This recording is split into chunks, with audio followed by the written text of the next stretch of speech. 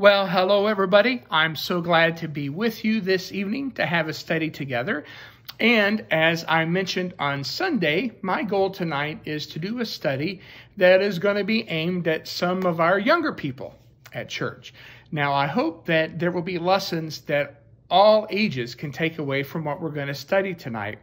But I want to especially focus this lesson on our kids. I sure have missed you. I can't wait for us to all be back together so we can have the kind of fun that we normally have. But in the meantime, we're going to study together tonight. So your parents should have gotten a message about some things that you should have together to be ready to study tonight. And tonight we are going to be talking about a battle that takes place in the Bible. And so I thought to get ready for that battle, we could sing a song about being in the Lord's army. Now, I'd like for you to stand up. I can't stand up because if I did, you wouldn't be able to see me in this picture anymore. But we're going to sing together, I'm in the Lord's army. Are you ready to go? Here we go. I may never march in the infantry, ride in the cavalry, shoot the artillery. I may never fly o'er the enemy, but I'm in the Lord's army. Yes, sir. I'm in the Lord's army. Yes, sir. I'm in the Lord's army. Yes, sir. I may never march in the infantry, ride in the cavalry, shoot the artillery. I may never fly o'er the enemy, but I'm in the Lord's army. Yes, sir. All right, very good, you bunch of privates. You may go ahead and sit down now, and we'll get started with our lesson. Now, our lesson tonight is going to take place in the book of Judges. So let's work on those books of the Old Testament leading us up to the book of Judges. All right, so we got Genesis, Exodus. Are you repeating after me? Let me start over. Genesis, Exodus, Leviticus, Numbers, Deuteronomy, Joshua, and Judges. That's the book we're going to be studying about tonight.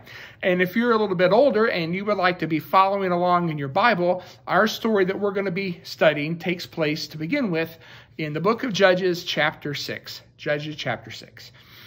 Well, the way our story starts off is not so great. The people of Israel were not doing what God wanted them to do. And so the Lord handed them over to a group of very mean people called the Midianites. We're going to let these guys represent the Midianites. They were very powerful, and they were very cruel, and they were so mean to the people of Israel that the people of Israel had to hide. Now, some of us have played hide and seek, and it's just a game. But in this case, it wasn't a game, and it wasn't for fun. The people of Israel had to hide. Even if they wanted to do something like get food prepared, they had to go hide, or else the Midianites would come and they would take their food and they would eat it. So because of that, the people of Israel became very poor, and they cried out to the Lord for help. They needed for God to send them a leader to help them. And that's what the book of Judges is all about, the leaders that God sent the people of Israel. And in this story, the leader he sent them is a man called Gideon. So I don't have Bible characters here at my house. So we're just going to have to pretend here a little bit. So we're going to have to let this character from Star Wars represent Gideon. So here's what happens. An angel from God came to Gideon's hometown, which is a place called Ophrah. Can you say Ophrah? Ophrah. That's right. Now, hopefully you have a map. So here's my map right here. Nobody is exactly sure where Ophrah was, but we have a couple of hints, okay? So, for example, right here is the territory of the tribe of Manasseh. That's the tribe that Gideon was in. And the best guess at where Ophrah was would be right above where the A in the middle here of Manasseh is. So I'm going to put a little O right above that A. And that's just going to remind me that's Gideon's hometown. That's where the town of Ophrah is. So Gideon was hiding, trying to do some work to help feed his family, when all of a sudden the angel of the Lord appeared to Gideon and said, "The Lord is with you, mighty warrior." But Gideon said, if the Lord is with us, why are we in so much trouble? Why am I having to hide in order to be able to make food? The Lord used to help our people in the old days, in the time of the Exodus. Why doesn't the Lord help us now?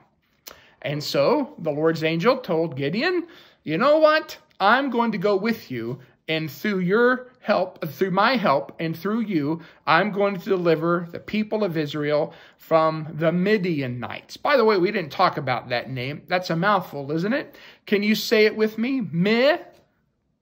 Midianites. Midianites. Midianites. All right, so that's who these bad guys are right here. And the Lord has called Gideon, and he wants him to be the one that God will work through to help to defeat the bad guys. Now, Gideon says to the Lord's angel, how can I possibly help win a victory like this? My family's not very important. And in fact, he says, I am the youngest person in my family. Now, some of you are the youngest person in your family. I'm kind of looking around the room here in my imagination. And let's see, I think I see Easton. Easton, you're the youngest person in your family. And over there's Kellen. And Kellen, you're the youngest person in your family. And, oh, there's the Colgroves. Is that Gabe? I think, is he the youngest person in his family? And then Caroline, you're the youngest person in your family. And, oh, there's Hendon. He's the youngest person in his family. So some of you are the youngest person in your family, just like Gideon was. But the Lord says to Gideon, Gideon, I will be with you. The Midianites may seem like they are so big and bad and tough, and they have such a huge army, but I'm going to make it so easy that it will be as if you are just having to fight one bad guy. Now, the reason the people of Israel are in so much trouble is because they have been making idols. So what is an idol? An idol is something we make and worship as if it is God.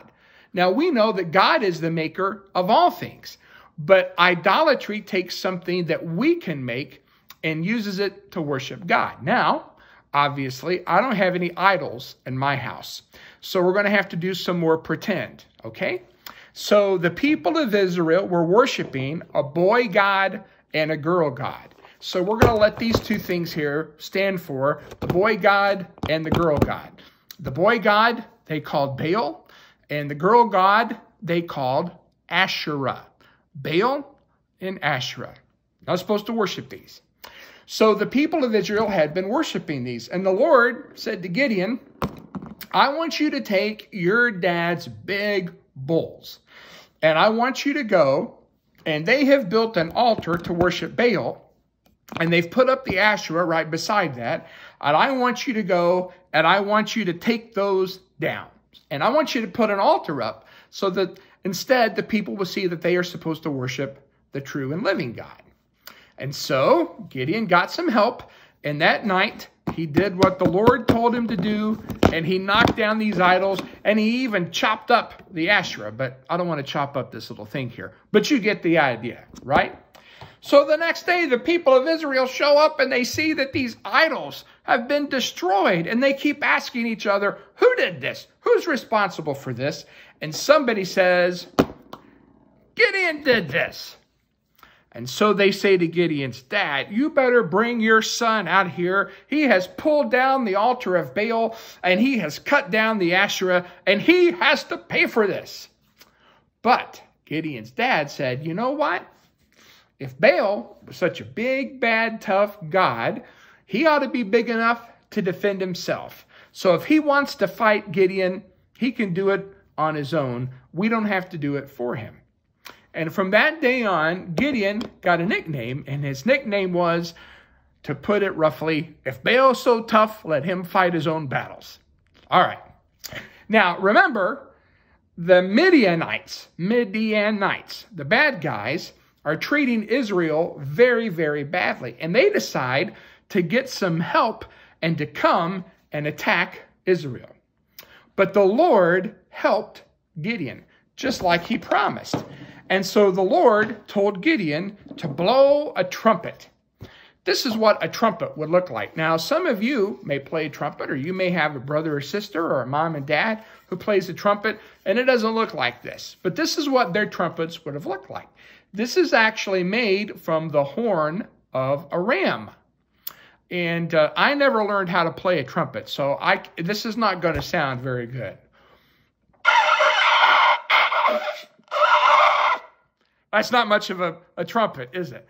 But people who can play a trumpet can take this and make it sound pretty good. And of course, in Gideon's day, they really could. So they blow the trumpet, and Gideon says, we need to all get together and to fight these bad guys, the Midianites. And so he sent messengers to the other tribes. So if you've got your map handy, let me show you some of the tribes that he sent messengers to. So he sent messengers not only to all the people in Manasseh, but also up to Asher. You see Asher up there? So I'm going to kind of underline Asher. And he sent messengers to Zebulun. So here's Zebulun right there. And it's hard to do this backwards. And he sent messengers to Naphtali. They're way up here. All right. So all of these tribes are going to come together to help Gideon fight against the bad guys. So even though the Lord has promised Gideon that he will be with him and give him some help, Gideon has some doubts. And so he says to the Lord, I know that you said you would help me, but I just need some extra encouragement. So Gideon has something called a fleece. A fleece is just something like a blanket, like this, that's made from wool. This is a blanket that I have that's made from wool. Now, as you can see, this has had some color applied to it. Probably Gideon's did not. But in any event, it would be something like this. It's something you would use to keep warm. And so here's what Gideon says to the Lord. I'm going to put this piece of wool, this fleece, on the ground. Now, if there is dew, so do you know what dew is? Do you ever get up early in the morning and go outside and sometimes the grass is really, really, really, really wet? That's what's called dew. And so he says, if I put this on the ground, but the ground is dry, but I get up in the morning and this is wet, then I will know that you're going to use me to save Israel. And that's just what happened. In fact, he got up, the ground was completely dry, there was no dew on the ground, and yet he got this piece of wool and he squeezed like that and a bunch of water came out. He could even make a bowl full of the water. So then Gideon says, okay, Lord, please don't be angry with me, but I just need to ask you one more time for another sign that you're with me. And so this time he says, when the ground gets wet, I want to get up in the morning and I want the ground to be just absolutely covered with water, but for my fleece, my piece of wool, my blanket, to be dry. And that is exactly what happened that morning. So I thought maybe we could take a little break here and do a little bit of coloring. You know, some of you guys like Caroline and Declan and Anthony, you know, remember I used to like to come into your room and color with you before it was time for class to start. So you should have this picture right here that shows Gideon looking at his fleece on the ground. So I brought my crayons with me today. And so I thought we could take some time and color this picture. We probably won't finish it, but we can kind of color it. I think I'm going to start by coloring his hair. Now remember, he said he was kind of the baby of his family, so he's a young man, so he doesn't have a lot of gray hair like I do. He has solid brown hair, so I'm going to color this in. Hey, you know, while you're coloring, sometimes when you read the Bible and you see something that God wants you to do, you know, sometimes it can be pretty hard to do it, even when you know that that's what God wants you to do. And that was the same with Gideon. God had told him, I want you to go and I want you to help me beat the Midianites. But even though the Lord had promised Gideon that he would be with him and that he would help him, Gideon still had some doubts. And so God reassured him. And I just want you to know that. I want you to know that when God tells you to do something in his word, and sometimes you're a little bit afraid or you have some doubts, that doesn't mean that God is going to give up on you. God is patient with us, and he wants to encourage us, and he wants to help us. I'm going to color his sandals now while I'm thinking about it. Now, I'm not saying that God is going to perform a miracle like he did with Gideon. So don't take your mom's wool blanket and go outside and put it on the ground and see what happens, because that's not the way that God works with us today. You know, one of the ways that God encourages us today is actually with each other. I'm going to color the ground now while I'm thinking about it. I'm going to look for green. I think there's a green one in here. Oh yeah. You know, God helps to encourage us by giving us friends that give us help and that give us strength and tell us that they'll be right there with us and help us to do what we are supposed to do. I've got a lot of friends like that. I bet you've got a lot of friends like that. And that's one of the ways that God helps us and gives us encouragement. Okay, let's see here. This is probably the last thing I'm going to color, and maybe you can finish this up. I'm going to color that little band, that sash, whatever you call that thing here. Let me get a brighter color here. Let's try this one right here, salmon. All right. So don't be discouraged when sometimes you feel a little bit afraid to do something that God wants you to do. As a matter of fact, all of the grown-ups who are watching this today, every one of them has been right there, just in the same boat that Gideon has been, and just the same boat that you may be in sometimes. But don't give up faith. God's not going to give up on you. Just don't give up. Don't give up on him. All right, well, that's all I've been able to do so far. I'm not a very good color. Maybe your mom or your dad can take a picture of what you get done when you color. I'd like to see your picture, because I know they would be way better than mine. All right. So, are you ready for this battle to get underway? So, early in the morning, Gideon and all of these men that he called meet at a spring of water, a little creek. And this little creek is called the stream of Harod. Can you say Harod? All right. And that spring, if you look back on this map right here, do you remember where we put the little O for Ophrah? That's Gideon's hometown right there. That spring would be right about where the second S is. So it's not that far. It's not that far at all. So I'm just put a black dot right there. But you can see it's very close. It's very close to where Gideon's actual hometown is. So all of these men that he blew the trumpet and he said, hey, you need to come and you need to help me fight the Midianites. So they all gathered together. But the Lord says, you know what, Gideon? That's too many men. Too many men. I want everybody to know that the reason you won this battle is not because you had so many people, because you'll just start bragging. I want you to understand that it was only because of me that you won the war. So you've got this piece of paper here, and this represents all of the thousands of people that came out to volunteer to help Gideon.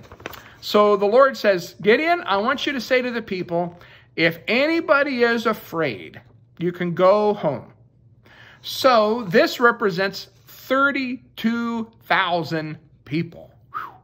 So of those 32,000 people, 22,000 admitted that they were afraid. Maybe more were afraid, but these were the ones that admitted.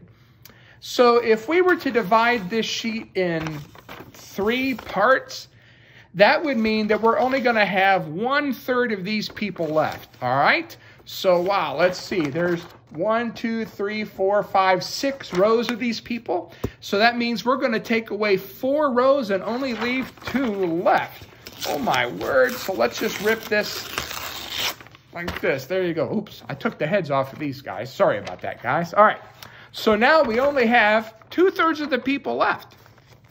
But the Lord says, Gideon, that's still too many. So I want you to take these people down to the water, and we're going to give them a test.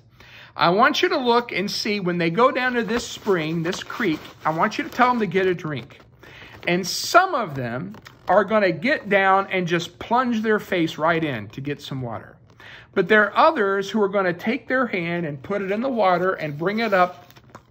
You have a dog? Do you have a dog at home? This is not a very attractive look, by the way, parents, but you know how a dog, like, they do that when they get a drink? All right, so he says, if that's how they drink, I want you to keep them. But if they just go and they kneel down and go down like that into the water, then we're going to send them home.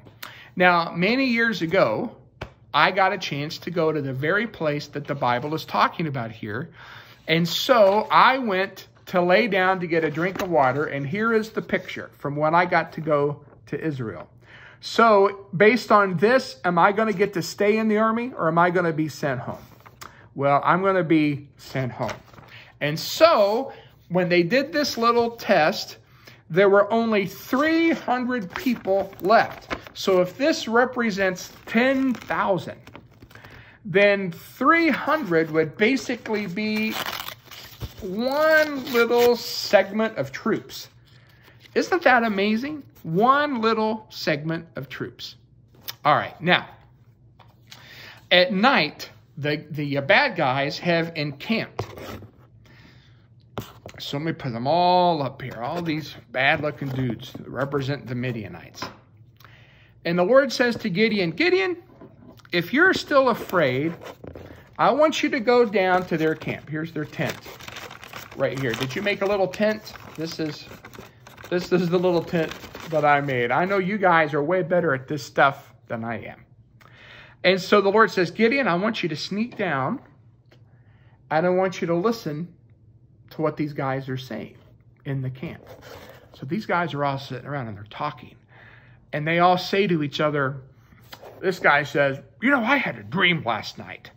And I had a dream that a piece of bread rolled into the camp and it hit the tent so hard, the tent turned over and fell flat.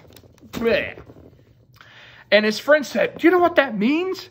That means that the sword of Gideon is going to conquer us. God is going to give all of us into the hand of Gideon. And so when Gideon heard about this dream and he knew what it meant, he worshiped God and he went back to the camp. And he called out to them and he said, the Lord is going to give the Midianites into our hand. And so he divides them into 3 groups.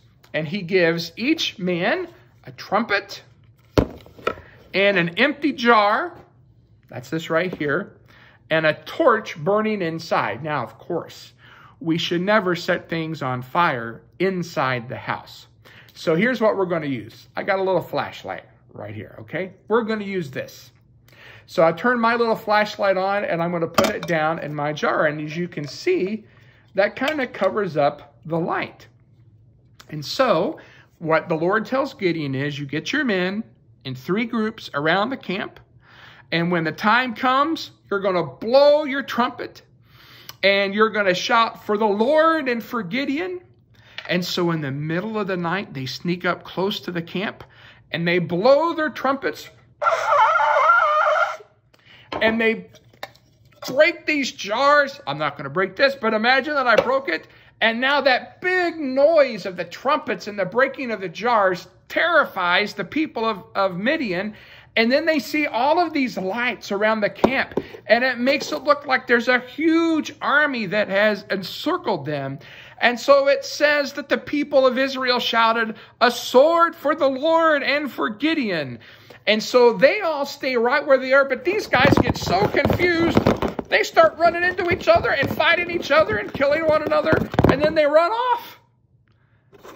And so the Lord gives the Midianites into the hands of Gideon. And here is the big lesson for us to take away tonight. And that is, no matter how many people are against you, if God is on your side, then it's no problem. And if God's on your side, no matter how many people are against you, God is going to take care of you.